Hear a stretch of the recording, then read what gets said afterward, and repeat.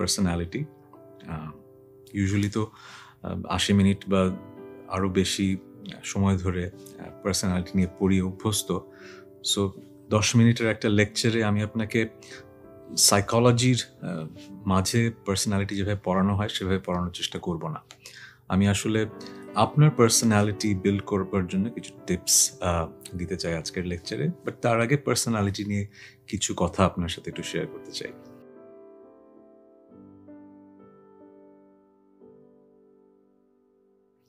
Personality আসলে কি? Text book definition যদি বলি, সিম্পলি বললে combination of qualities that define your character. মানে কম্বিনেশন অফ কোয়ালিটিস মানে কি? সবার মাঝে দোষ আছে, গুণ আছে। এই দোষ গুণের একটা সংমিশ্রণ, আপনার আমার মাঝে একটা দোষ গুণের সংমিশ্রণ, যেগুলো দিয়ে আমি কেমন সেটা মানুষ বুঝে নেয়। আমার পরিচয় যদি কেউ জিজ্ঞেস করে কারো কাছে মানুষটা কেমন, একটা দুইটা তিনটা চারটা শব্দের মধ্যে কিন্তু বলে ফেলবে না আমার কিন্তু অনেক দোষ আছে, অনেক গুণ আছে। কিন্তু ওই যে প্রমিনেন্ট কয়েকটা শব্দ বললো, ওই 4-5টা শব্দ মিলেই হয়তো আমার পার্সোনালিটি। অনেকের জন্য এরকম শব্দ ব্যবহার করা খুব ইজি, অনেকের জন্য হয়তো একটু কঠিন, কারণ তার পার্সোনালিটি অনেক কমপ্লেক্স হয়তো। যেরকম হয় না, আমরা বলি যে ছেলেটা কেমন, ছেলেটা খুব ভালো, খুব ভদ্র, এক শব্দে কিন্তু বলে ফেলি। আবার অনেকের সম্পর্কে বলি যে ছেলেটা বুঝি না, মাঝে মাঝে মনে হয় একটু শাই, আবার মনে হয় যে একটু দুষ্টু, আবার দেখি তো অনেকের সাথে খুব ভালোই ঠিকঠাক। মানে সবাইকে আমরা কিন্তু রিডও করতে পারি। সো অনেকের পার্সোনালিটি একদম খোলা বইয়ের মতো, অনেকের পার্সোনালিটি একটু মনে হয় যে কমপ্লেক্স। সো আপনার পার্সোনালিটি কেমন হওয়া উচিত? আমরা কমিউনিকেশন কোর্স করছি, আমরা শিখতে চাই কিভাবে মানুষের সাথে সুন্দর করে কমিউনিকেশন করা যায়। সো আমাদের পার্সোনালিটিটা কীরকম সেটার উপর কিন্তু ডিপেন্ড করে আমার কমিউনিকেশনটা কেমন হয় মানুষের সাথে। যাদের পার্সোনালিটিটা স্ট্রং হয়, রেসপেক্টেবল হয়, অনেস্ট হয়, তাদের সাথে কমিউনিকেশনটাও ইজি হয় এবং তাদের সাথে মানুষ কমিউনিকেট করতে স্বাচ্ছন্দ্য বোধ করে। সো আজকের টিপসগুলো সেটাই, আপনার পার্সোনালিটি কীভাবে একটু স্ট্রং হতে পারে। প্রথম যে পয়েন্টটা নিয়ে কথা বলতে চাই সেটা হচ্ছে being a good human and it's connection with communication. দেখুন, এই পৃথিবীতে প্রতিটা মানুষ এক কথায় স্বীকার করবে আমার মাঝে ভালো গুণও আছে, আমার মাঝে অনেক খারাপ দোষও আছে, এটাই স্বাভাবিক। কিন্তু কিছু মানুষ কনসিয়াসলি খারাপ কাজ করেন এবং অনুশোচনা ছাড়াই বারবার করেন, এবং এটাই তার পার্সোনালিটির পার্ট হয়ে গেছে। কিছু মানুষ ভালো করতে চান, ভালোবেসে করেন, ভুলও করেন যেহেতু তিনি মানুষ, কিন্তু তার মাঝে অনুশোচনা কাজ করে এবং তিনি পরের বার ওই ভুলটা থেকে বিরত থাকার চেষ্টা করেন। প্রথম ধরনের মানুষজনকে আমরা বলি যে লোকটা ভালো না, ইন জেনারেল তার পার্সোনালিটিটা ভালো না, এরকম আমরা একটা ধারণা করে ফেলি। দ্বিতীয় ধরনের মানুষ, সেও খারাপ করে কিন্তু তাও তাকে আমরা ভালো বলি।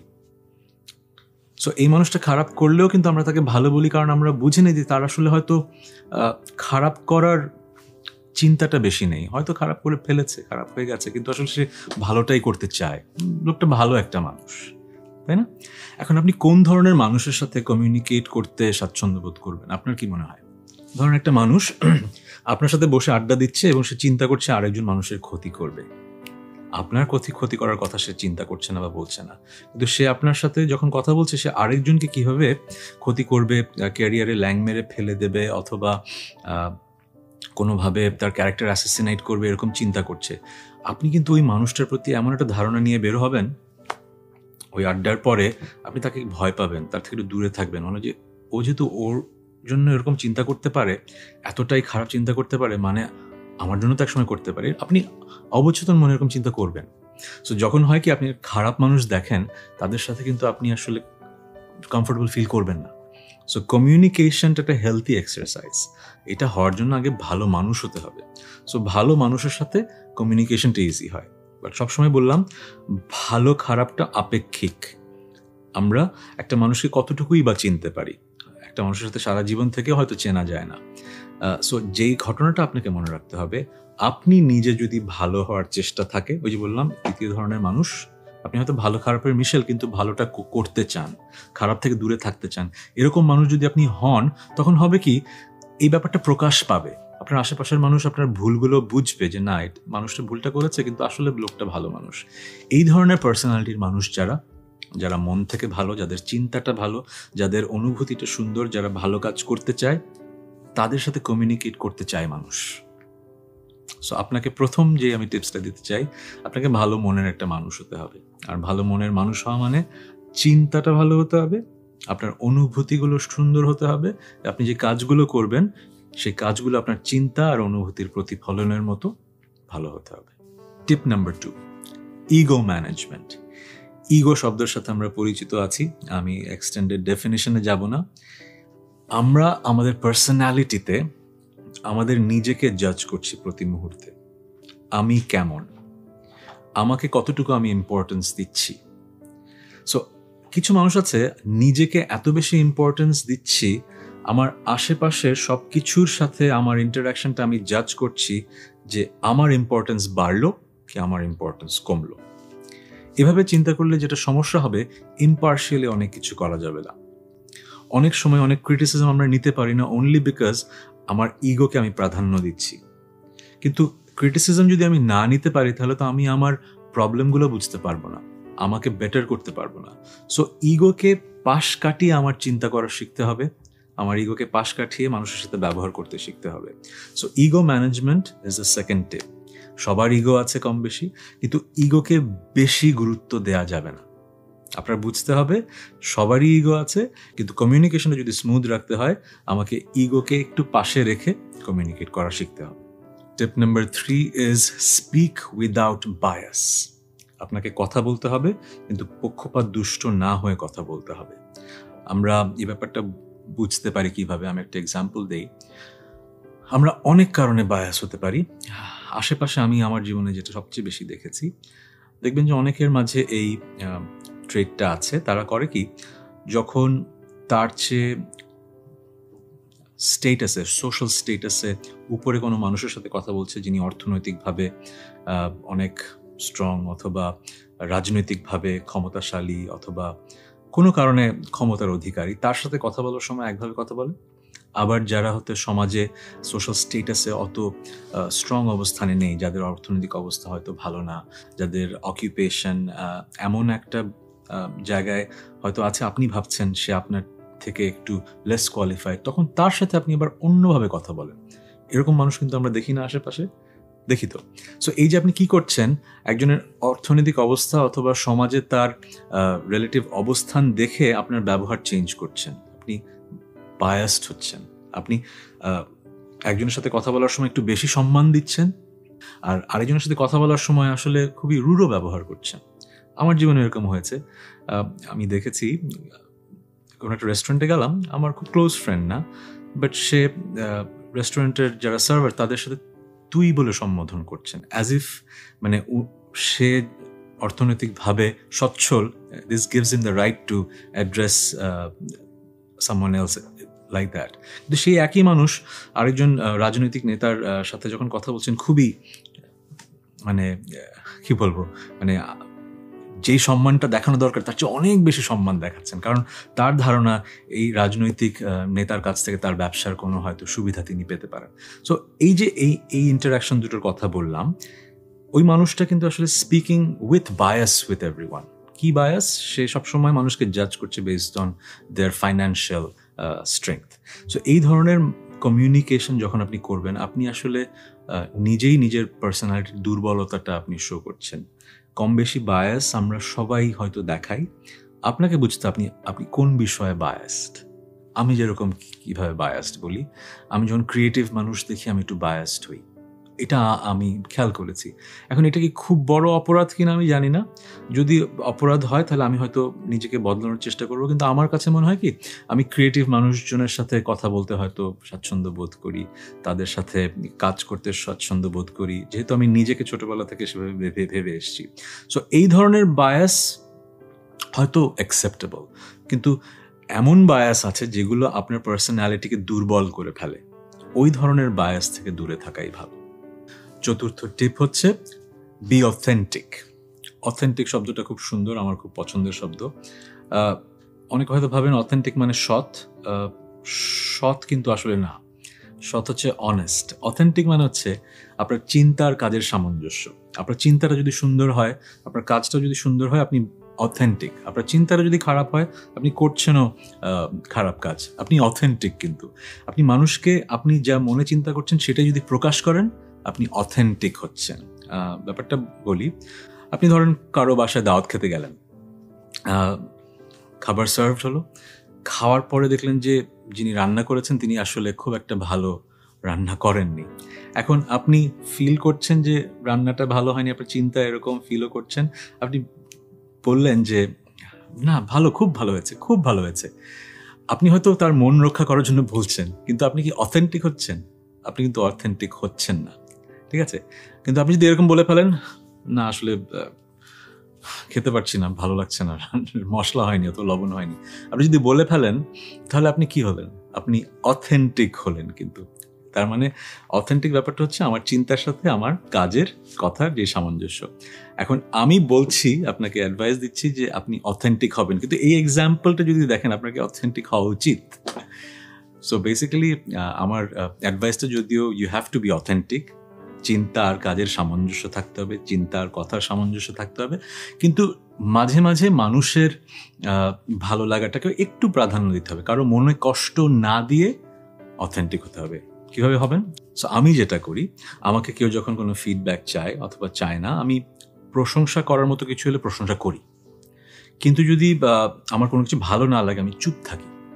সো আপনার যদি কারো বাসায় যে রান্না পছন্দ না হয়, ভালো লাগলে বলবেন ভালো লেগেছে, কারণ যিনি কষ্ট করে রেঁধেছেন, রান্না করা কিন্তু খুব কষ্ট, তিনি খুশি হবেন, আপনি আতিথেয়তায় মুগ্ধ হয়েছেন এবং তিনি আবারও আপনাকে দাওয়াত করবেন, এটি স্বাভাবিক। কিন্তু যদি আপনার পছন্দ না হয়, তাহলে আপনি না বলে চুপ থাকুন। That's the best way to deal with this. Authentic হতে হবে মানে এই না যে কাউকে কষ্ট দিয়ে আমার কথা বলতে হবে। আপনার মনের কথাটা আপনি বলেন, কিন্তু যখন কষ্ট দেওয়ার মতো কিছু হয় আপনি বলেন না। কিন্তু ওয়ার্ক এনভায়রনমেন্টে কি, আমরা সামনের লেকচারগুলোতে প্রফেশনাল কমিউনিকেশন নিয়ে যখন আলোচনা করব, তখন এই বিষয়টা আমি আবার অ্যাড্রেস করব, যে কিভাবে কষ্ট দেওয়ার মতো কথাও অথেন্টিক হয়ে বলতে হয় বা বলা যায়। কিন্তু পার্সোনাল লাইফে আপনি চেষ্টা করবেন এমন একটা পার্সোনালিটি তৈরি করার, যেন আপনার বলতে না হয় যে কথাটা অন্য কাউকে কষ্ট দেবে, কিন্তু আপনি অথেন্টিক থাকার চেষ্টা করবেন, মিথ্যে বলবেন না, যেটা খারাপ সেটাকে ভালো বলবেন। পঞ্চম টিপ হচ্ছে ট্রাই টু বি পজিটিভ।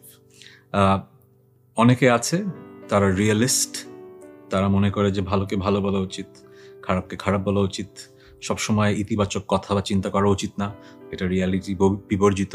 কিন্তু আমি বিশ্বাস করি পৃথিবীতে ভালো থাকবে, খারাপ থাকবে, ইতিবাচক ব্যাপার থাকবে, নেতিবাচক ব্যাপার থাকবে, কিন্তু ইতিবাচক কথা বেশি বলার চেষ্টা করলে জীবনে ইতিবাচকটা বেশি হয়। তাহলে হয় কি, পজিটিভিটিটা স্প্রেড করে। কিন্তু তার মানে এই না যে আপনি অথেন্টিক হবেন না, ওইটি মনে রাখবেন সবসময়।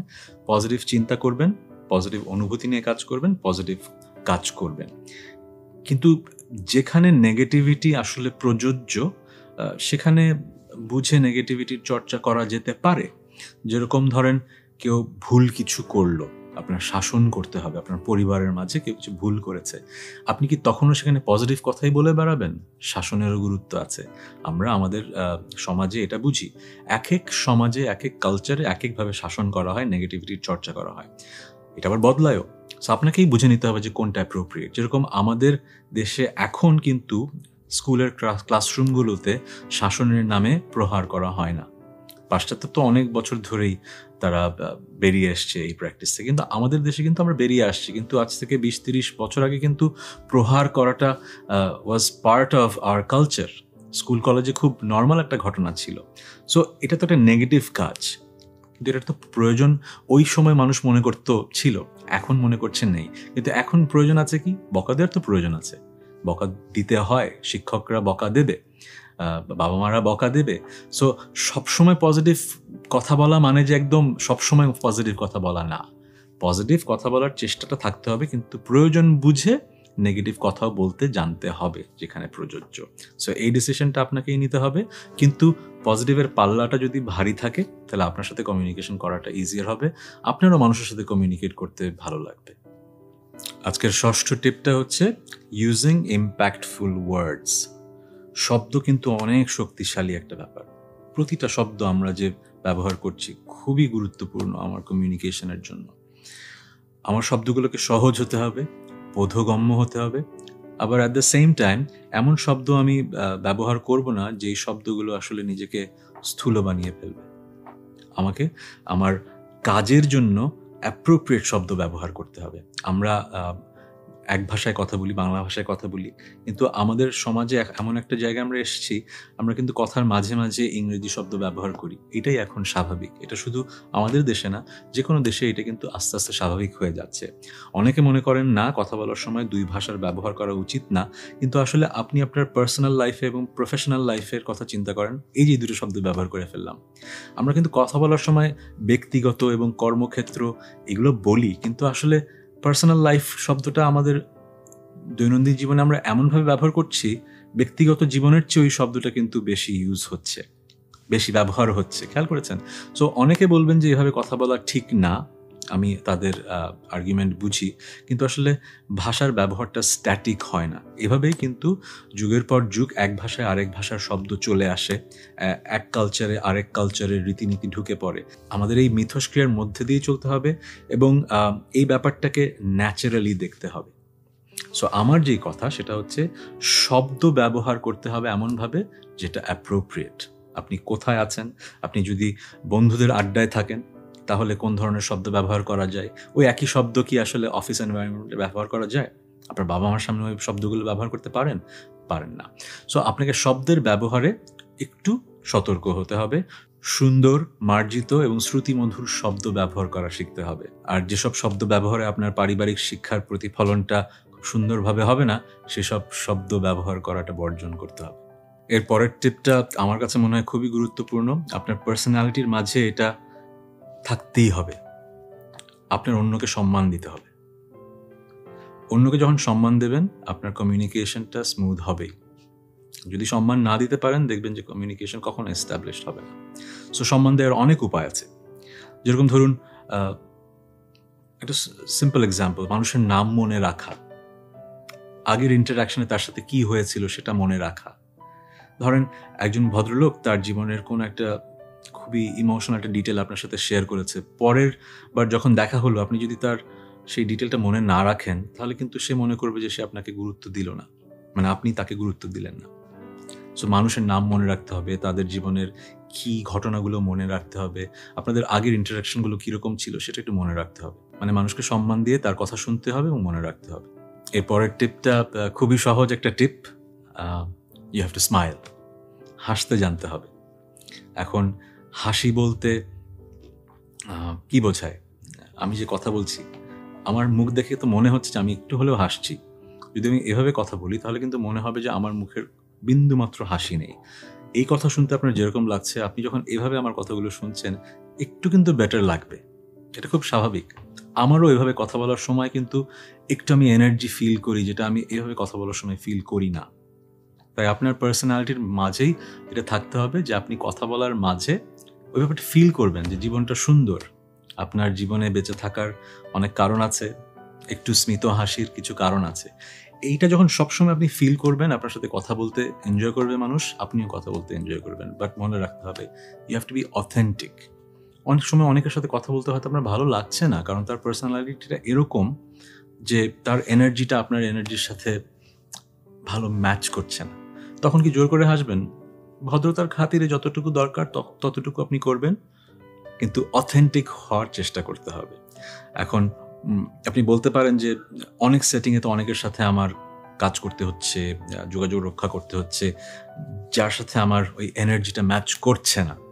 আমি কি তার সাথে ওই হাসি খুশি হয়ে কথা বলতেই থাকতে পারবো? এখন প্রফেশনাল ফিল্ডের কিছু টিপস আছে, সেই টিপসগুলো প্রফেশনাল কমিউনিকেশনের চ্যাপ্টারে ইন ডিটেলস আমি আলোচনা করব। বাট পার্সোনাল লাইফ নিয়ে যেহেতু আজকে কথা বলছি, আপনারা হাসি মুখে যখন কথা বলবেন, যার সাথে আপনার কথা বলতে ভালোও লাগছে না, হয়তো চেষ্টার পরে ভালো লাগতে পারে, কিন্তু শুরু থেকে যদি আপনি গম্ভীরভাবে থাকেন তাহলে হবে কি, যতটুকু খারাপ তার চেয়েও খারাপ লাগবে। সো আমার বেলায় এই ব্যাপারটা কাজ করে। আমি যখন হাসি খুশি থাকি, আমি হাসি খুশি মানে অট্ট হাসির কথা বলছি না, একটু পজিটিভ ডিসপোজিশনে থাকি, তখন কথা বলতেও আমার ভালো লাগে, কথা শুনতেও আমার ভালো লাগে। আর লাস্ট টিপ হচ্ছে, আপনার পার্সোনালিটি বিল্ড করার জন্য you have to work on your emotional intelligence. এটা একটু